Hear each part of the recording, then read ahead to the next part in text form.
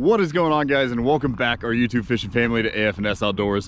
I'm Justin Lewis, and I am just finishing up a little pond ice fishing session here.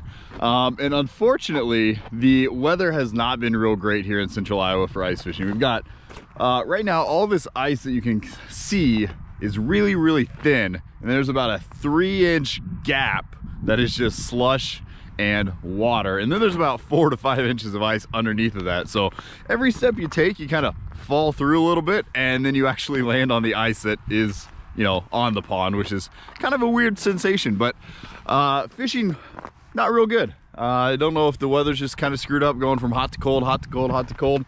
But I'll tell you two things that are really good right now. If you follow us on social media, Instagram and Snapchat, you guys will see that I recently purchased a K-drill auger. Well, I took it back. So I didn't like it as much as I thought I would, but here's what I picked up. We got the Strike Master Lithium 40 volt.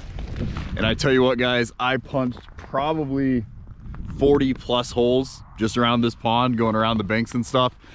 And it is amazing. Absolutely love it. Very happy with the decision. So if you're a K-drill fan, I'm sorry, but in my opinion, this is much better. So hopefully you didn't all click off the video if you're all K-drill fans. But the other thing that is really, really nice is I just got a delivery notification that my brand new mold is in. It was just delivered. This is a mold that I ordered specifically because I love pretty much every aspect of the baits that this thing makes. So I'm gonna get off the ice, I'm gonna go pick it up, and we're gonna pour some soft plastics tonight. Hopefully you guys are enjoying some of these videos. So, you know, when the weather sucks, it's kind of a fun way to spend some time, is just making some baits for the spring. And I tell you what, when all this ice goes away and spring is here, we are gonna be hammering some fish, and I cannot wait to do it on baits that I made myself. So as always, thanks for taking your time and watching this video. If you guys like it, hit that like button. If you're new here, hit the subscribe button. We normally do a little more ice fishing than this, but unfortunately, that hasn't been the case. So filling in some time with some good old soft plastic bait making. And I tell you what, I'm having a blast with it. So if you guys are new here, hit that subscribe button. Thanks for watching. This is AF&S Outdoors. Look, not a lot of equipment today. We've got the big injector in the back. We've got some worm oil, a color that I have not tried yet from BTS Molds. That's their X2 Junebug color. We've got 2 sizes of moss green glitter. We got 0.04 and 0.015, so a large and a medium sized flake.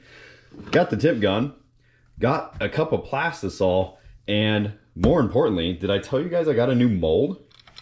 I'm really excited about this one. So this mold comes from BTS Molds, not a sponsor, anything like that, but it's where I found it. And I've wanted this mold for a while. I wanted a specific Craw Mold, and I think this is gonna be it. And I tell you what, she's a beaut, right around 4.5. We'll call it 4.5. It's 4.5. It's a 4.5-inch Craw Mold. Nice thick body, which is exactly what I wanted. Nice and thick.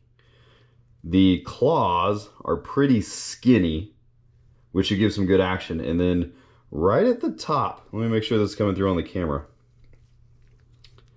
And then right at the top, right on the edges of the claws, it gets a little bit deeper. So just the tips of the claws along the side are weighted, which should give for some awesome movement. Also, not a lot of extra appendages. I don't really care for those too much. I don't know that it adds a ton to the bait. A little bit of movement, sure. Couple little antennae, couple little, you know, legs. But I wanted a nice big body. That is what I really wanted. So Junebug, we got, you know, the color down. Now we need to get in the flake. So this is, what did I say this was? This is 0.04 hex cut. This is moss green. And we're gonna do like 1.5. This is a 1/4 teaspoon. So 1.5 1/4 teaspoons of large. And like I said, I'm gonna put the lid on because I always end up with a mess. And just like that, look at that. Now it's all over my hand. Oh my gosh. And this is 0.015, so this is the medium that I have. I have a smaller one. So we're gonna go with one of those. And you know what, let's just do the same. Almost the same. About 1 1/3. I feel like when you're talking about quarter teaspoons, it really doesn't matter. And all this stuff that's gonna fall off on my hand, so, you know, probably about 1.5. Gosh, look at that. It's a lot of glitter. My thought was with the thinner claws, we might have to pour this a little bit hotter, but since I've never poured it, I don't know. We're gonna go try and go a little slow here. Come on. There we go. Try to go a little slow with it. Keep some good pressure on there. Good pressure on there. Let those claws really fill in. Hope for no denting. Fill her in. There you go. Look at the injector. That's kind of what we're going for. Body will be a little bit thicker, so it'll be darker like this, but I'm hoping the claws are going to look like that. That'd be cool. All right, well, first pours. Let's see how they went. Seemed like the sprue really kind of sucked down a lot, so may have been a little too hot still. We have to pour it. We'll see what the claws look like. That's my main concern. We may be able to pour a little cooler. It is a really thick body, but I'm worried about the claws more than anything. Oh, well, it definitely released from there with that worm oil. Huh. You know, that's not too bad. I think I got too much glitter, but that's pretty cool. That's pretty cool, really. Nice and transparent purple, which is kind of what I was going for. We've definitely got a lot of glitter in there, which, you know, for a standard Junebug, probably a little much, but I don't mind it. It gives it kind of a nice little flash. It definitely catches the light. So pour 4 of these at a time. I'm not seeing any denting. The claws look good to me. The appendages look good. Man, I really love this thick body style. Well, I think those are cool, so round 2. Come on.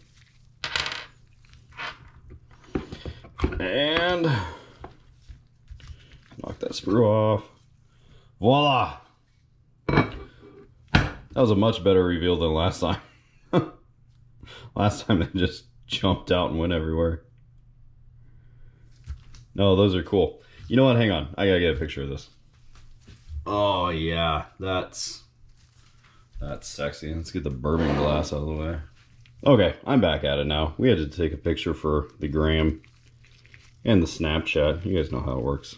So before I kind of pick these up here, I want you to kind of look at the colors here. So first run is this row of 4, and these are the subsequent runs after that. Look at the progression. Look at the progression from here to here.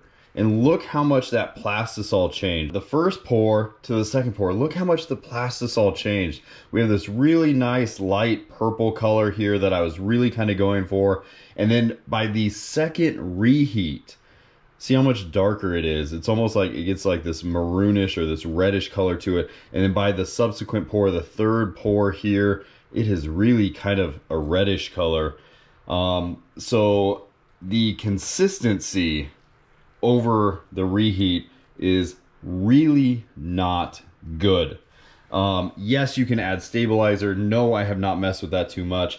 Yes, you can scorch your plastic. I'm not, I promise. I'm really reheating these pretty slowly, like 30-second intervals tops, trying to get them to come out at that, like that 350 mark. I'm pouring them around 320, 330, somewhere in there. So I don't think it's really a me thing. I think it's just, you know, the durability of this plastic bit. I think we're gonna have to play with the stabilizer, see if it helps keep the consistency a little bit, because I love these. These are okay. These to me are a little unacceptable. That is too dark for what we were going for. and that's kind of sad. But absolutely love these baits still. And the Craw Mold itself, I highly recommend it. If you guys are looking for a good craw with a big, dense body, this is a mold that I absolutely love. I'm going to be pouring a ton, and I mean a ton of these, because these are awesome for flipping, pitching, pretty much any application that you need a craw for. This is the one that I'm probably going to be throwing a lot this spring just to see how it works out. So hopefully you guys enjoyed today's video. I love the new mold. I'm going to be pouring a lot of these, like I said. 702 Craw Mold.